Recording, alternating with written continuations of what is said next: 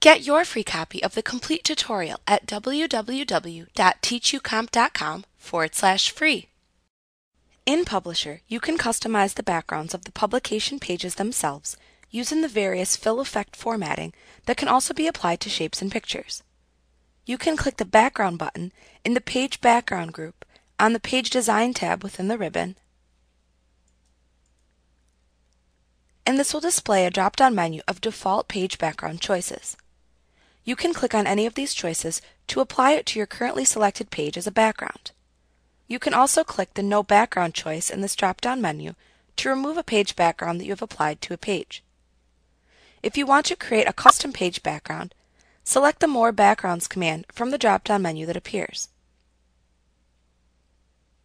This will display the Fill category within the Format Background task pane. You can use this to fill the background of the page with a custom design. To apply a solid color as your page background, select the Solid Fill option button.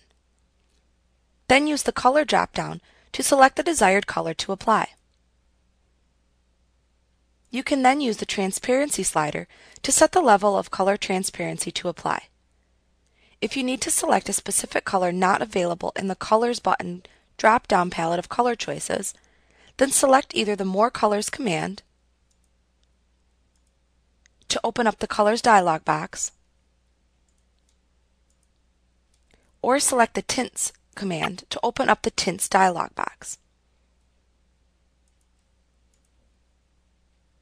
If you open up the Colors dialog box, you can then select any color you want from the tabs within the Colors dialog box, and then click the OK button to apply it.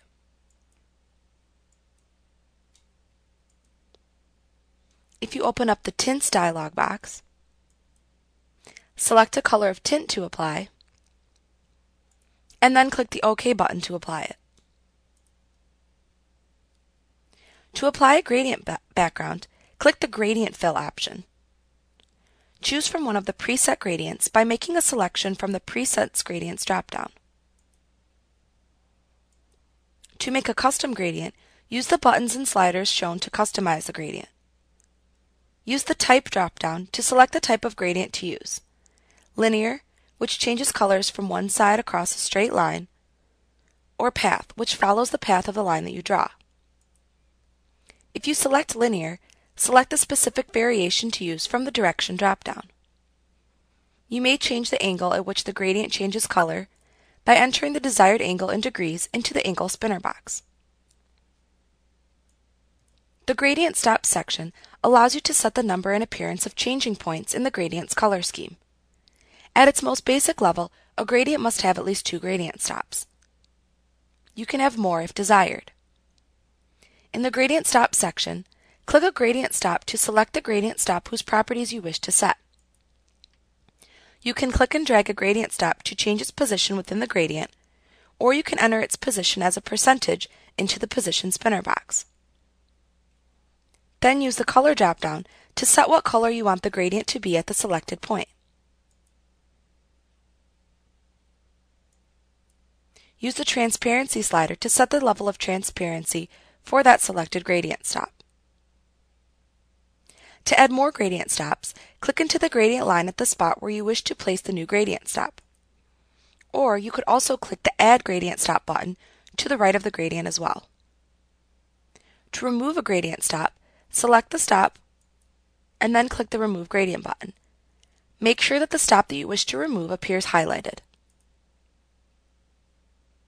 Back at the top of the task pane in the Fill category options, you can choose the Picture or Texture Fill option button to fill the page background with a texture or another image of your choosing. Textures are simply preset images that are included in Publisher. To apply a preset texture, select a choice from the Texture drop-down. To use a picture located on your computer, click the File button to open up the Insert Picture dialog box, where you can select the image file from your computer to insert.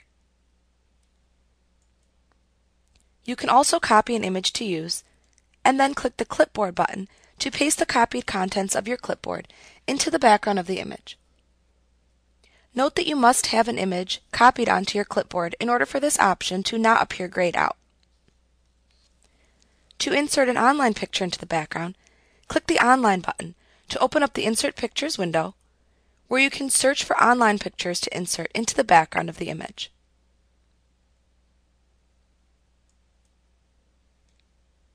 You can set the amount of transparency to apply to the background image by using the transparency slider.